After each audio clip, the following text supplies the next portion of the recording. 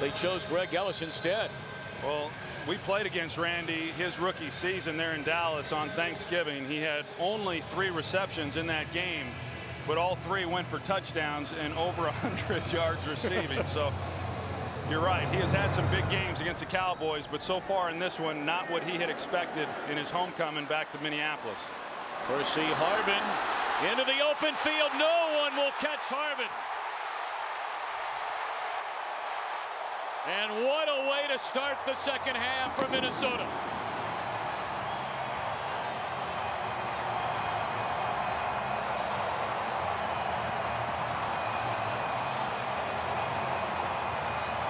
He had 2 kickoff returns for touchdowns as a rookie a season ago. It's his first this year.